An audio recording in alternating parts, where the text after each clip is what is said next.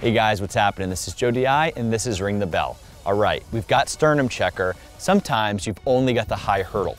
Either way, you never want to be in a situation where you're struggling to get your leg up onto the wall. So, like you're getting out of the deep end of a swimming pool, you want to push yourself to this position.